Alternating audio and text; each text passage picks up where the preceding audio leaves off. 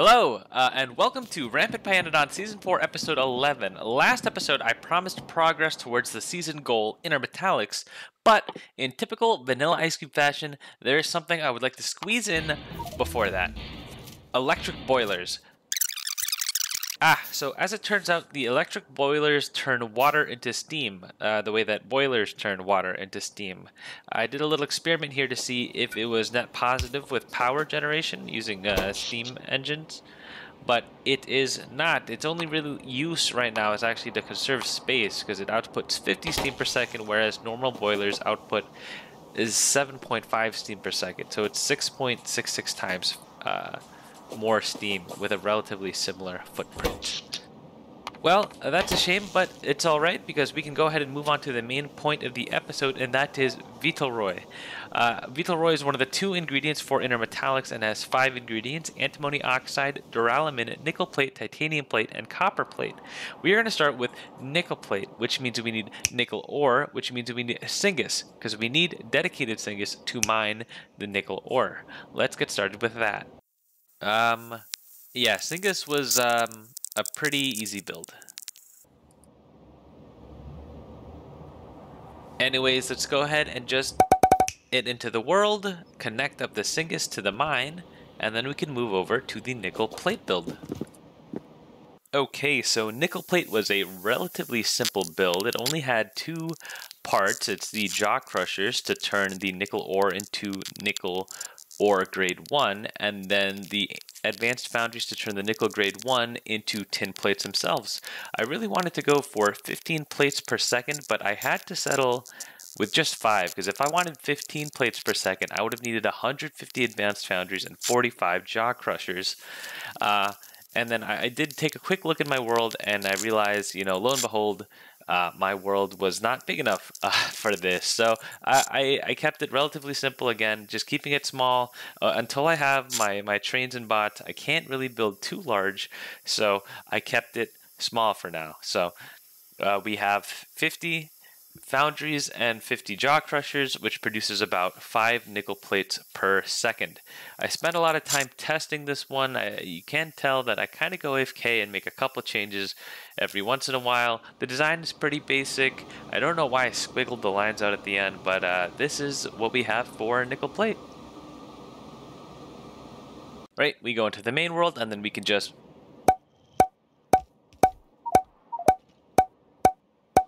this into place, and then we can work on the second ingredient that we don't have. So we didn't have nickel or antimony oxide. We just finished nickel. Next up, we're going to work on antimony oxide, and to work on antimony oxide, we need to work on dedicated plastic production. So let's get to it. Okay, so when I first started the build, I actually spent some time doing the recipe, and this is where I think I've shown some growth as a player mindset-wise. Spoken quite a long time. Maybe I'll just speed this up or something. So anyways, let's just go ahead and get to the aromatics build. Aromatics build is really simple. We just use destructive distillation columns to turn tar into clay, flue gas, carbon dioxide, and aromatics. I kind of just paste 13 of these. This is enough for 10 plastic per second. There's a major flaw with my build, and it is that it needs about 1700 tar per second, and pipes only support 1200. But I'm too lazy to fix it, so this is just going to be how it is for now.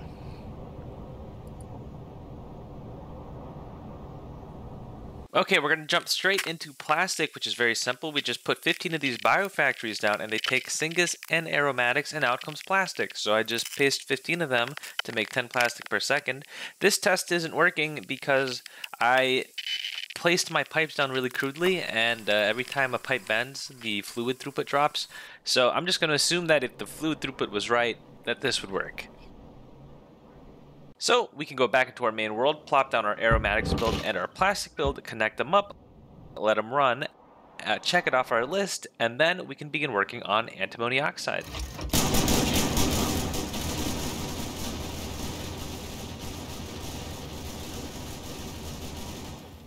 Attacks on the fish gate by brutal biters have been on the rise, so I've upgraded the outer walls. They look way more flimsy, low-key, like way more flimsy. but they have double the health, more damage reduction, and damage resistance, so they are better. Alright, so antimony oxide. Really wanted to start with 15, then my goals dropped to 10, and even 5. If you wanted to do 5 antimony oxide per second, that would take over 200 buildings. So even our low goal of 2.5 antimony oxide ended up taking over 100 different buildings, which is fine. Antimony ore is the first ore we have available, where we have all 4 grades, or 4 different grades available. So from here we start from ore, then we go to antimony grade 1, 2, 3, and 4.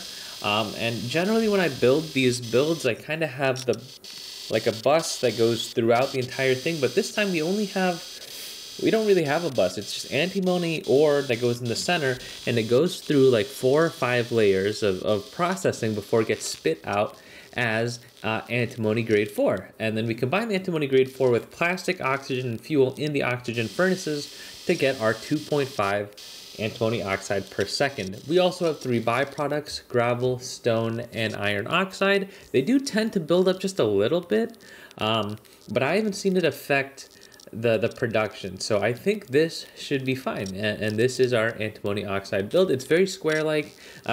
Someone complimented my decorations the other day on the Discord server, so I was like, oh, okay, maybe I'll give this one a little bit more effort. So instead of just doing the normal refined concrete with the coal gravel on the outside, I also do a little bit of iron oxide, just to go back to my roots, but not too hard, because I do want to keep things moving. But I said a lot of words right there. This has been the antimony oxide build. And of course the next step is to zip zap zop this in our world. Obviously we need to supply the antimony ore with antimony ore mines using antimony drills. What wasn't obvious was that the antimony drills required fuel canisters. So I kind of had to build this fuel canister thing. Thankfully, it was the same as the barreler, so I was just able to copy and paste it. The fuel canisters are made of steel and plastic. I placed plastic all the way on the other side of the base because I hadn't expected to need it here. But I've dragged plastic all the way over here, and canisters work the same as fuel barrels, where they just fill them up and we can empty them and reuse the containers. Okay, and now that the antimony oxide is done, we can check it off our list and finally work on the goal for the episode, Vitreloy. Vitreloy, we're unfortunately going to have to produce, again, such a small amount.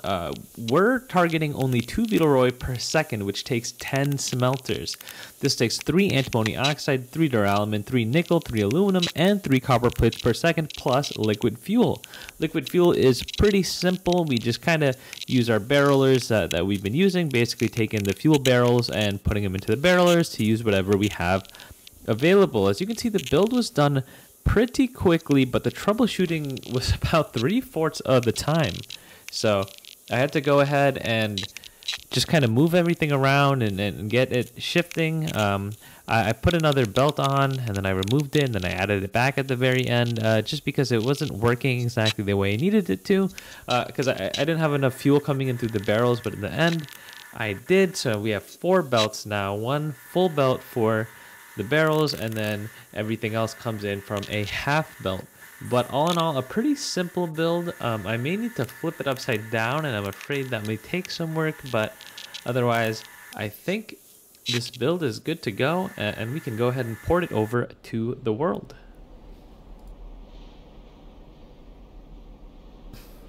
At this point, you should already know what's going to happen next. I'm just going to this into the world, and it is not running, unfortunately, because we are out of both duralumin and aluminum, because my excess sushi belt line is full of ash and rocks and gravel, and it is stuck. So let's go ahead and unstuck that real quick.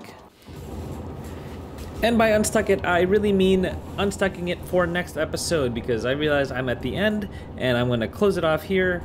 I'm still saying a lot of words. It's been a while since I've been recording, so I'm still talking. I need to stop talking. Anyways, this brings us to the end of the episode. I'd like to thank all my patrons. John Boy, I forgot my patrons. Where are they?